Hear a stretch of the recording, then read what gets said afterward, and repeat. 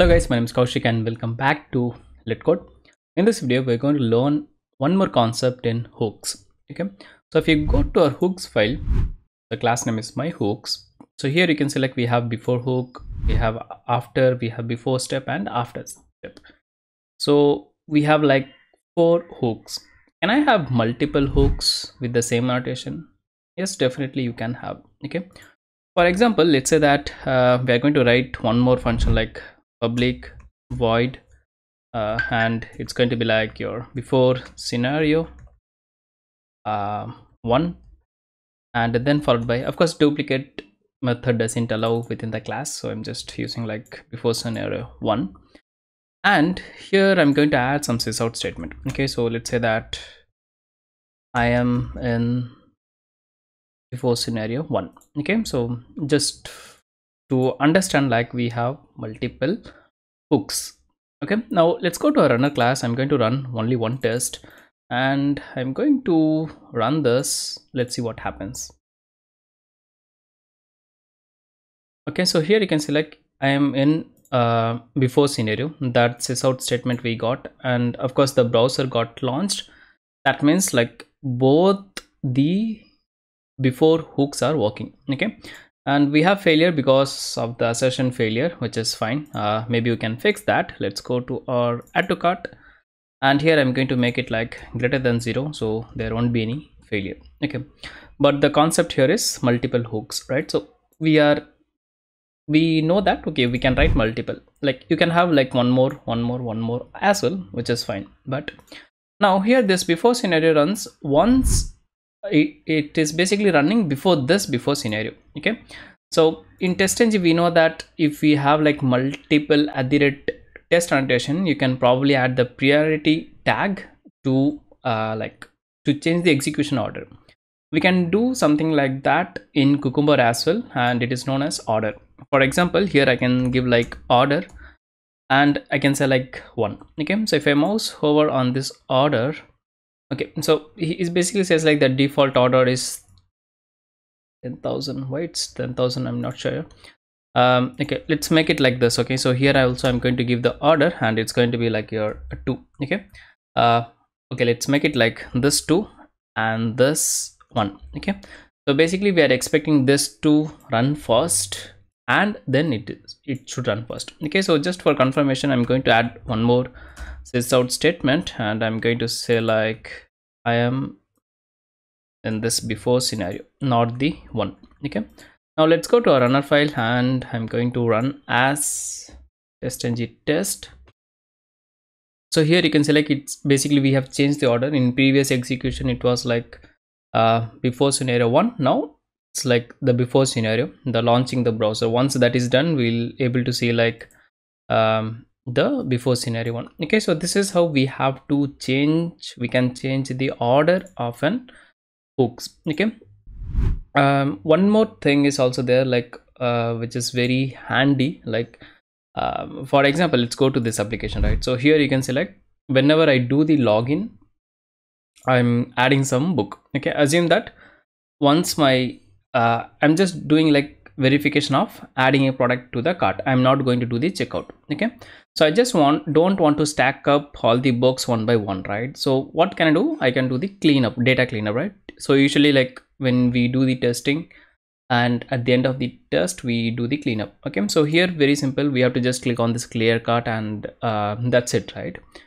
Now I'm going to write that as part of my hook. Okay, so like whenever I say like I want to execute this particular test, I want to run this particular hook. How can we do that? With the help of tagging. Okay, so let's go and write a function here. So I'm going to write like public void and I'm going to say like cleanup,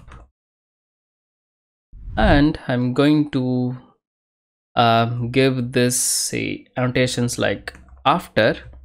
So I want to execute this after a scenario, and here I'm going to name it like probably like clean cart. Okay, something like this, which is meaningful.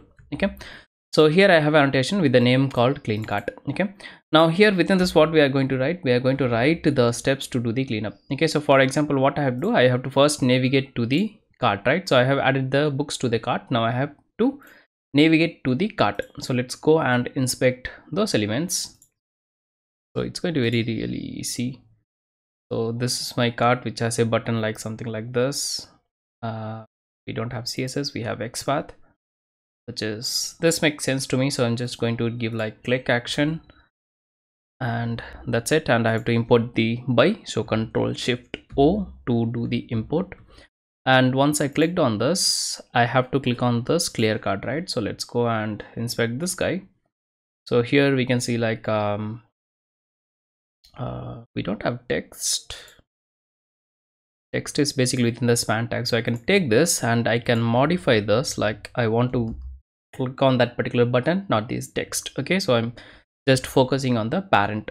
So here I can select driver dot find element, and then followed by dot xpath, the value, and the simple function click. Okay, so that's it, pretty much cool. Now once we click on this clear cart, here you can see like we got some notification. Probably you can handle that, or else you can do the assert this one like shopping cart is empty. Okay, so here we can select, we have a tag name called mat cart title. We want to fetch the text, so I will use the get text function here, and this is going to return me a string, and I'm going to write the assert like assert, then followed by assert equals, and I can say like this text should be the value here, right? So okay, and that's it. So this is basically my actual, the first argument is actual, and this is my expected one. Okay, now it might take a little bit to load, I think. So it is a better to write the vector weight condition, but I think we have the implicit weight as well, so it should work fine. Let's go and check that. Okay, now one more thing we have to do, let's go to our add to cart feature and login dot feature. Okay, in the login dot feature, we are of course just checking whether we are able to log in successful or not. We are not handling any books to add to the cart or checking the cart, right? So for this scenarios, I don't want to execute. What I want to do is I want to execute for a particular feature. For example, in this scenario, I'm adding all the books, right? So here I will go and add a tag called clean. Okay, that's it. Not clean actually, like within the hooks we have the like clear cart. So here I think we should have the at the rate as well. Let's copy and go to here, and here I'm going to add this. Okay, now whenever that scenario is going to run, it's going to execute the hook file as well. Let's go and check that. So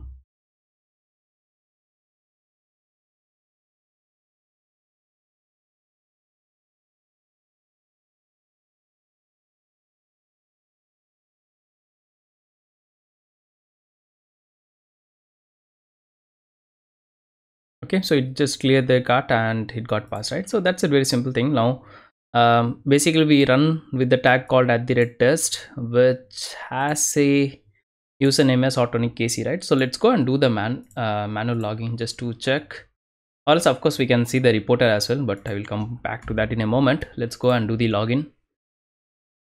And here you can select our cart is basically 0, okay, which is very cool. So this is how we have to use the hooks to do certain actions based on your particular scenario. Okay, so for example, if I go and run my runner file with the login, okay, I'm just going to remove this tags. Okay, now I'm going to execute all the test. Okay, so what should happen in this case, in the sense like, since login doesn't have the tag called clear cart, it will not go and execute those particular tests.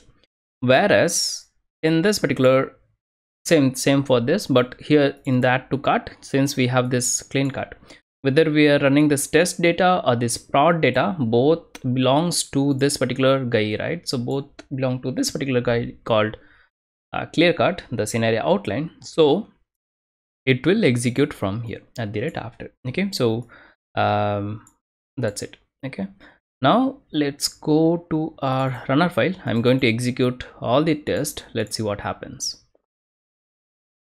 Okay, so here you can see like it's basically running for the login test, and there it's not executing any of the test case, any of the clear cut related scenarios. Okay, so here you can select all the tests got passed. Let me show you the reporter. So I'm going to navigate to this particular project, show in system, come on, show in system explorer, and then followed by the reports, Cucumber reports, and we have this index.html. I think we have added before and after step. Yeah, so a lot of screenshot will be there, but here you can select, we have like prod clean cart, prod clean cart, prod clean, all the things run, and here in the scenario it's basically run only the scenario, so there is nothing related to the clear cut. Just to give you one quick screenshot, so here you can select 0, which is going to do the Autonic AC login, and here we got like it added the book to the cart. Yeah, so here it's add to cart, and yeah, the cart is like 1 now. Okay, but we are not getting the screenshot of that particular like the scenario cleanup. Okay, maybe we can add this scenario and we can do the like embed function there also, so we'll get the scenario. Okay, but yeah, I'm just going to do the login and probably show you. So if I go and refresh this one, Autonic AC, here you can see like 0, and if I show you the other account, which is Autoni, they're also 0. Okay, so we can confirm that our script is working fine. Anyways, you can check yourself if you don't trust me. Okay, so that's it. Very simple concept. In the hooks file we can have like multiple at the rate after, at the rate before, and we can give either the order or the tag name. Okay, so this is also like similar tagging concept. Okay, if you want to add a screenshot of this particular thing, probably you can do that. Just get the scenario here and give like this 2 lines of code, and it should attach the screenshot. Okay, so that's it for this video. If I have any queries, feel free to ask me in the comments. I'll be happy to reply. See you in the next one very soon. Tada, bye bye, take care.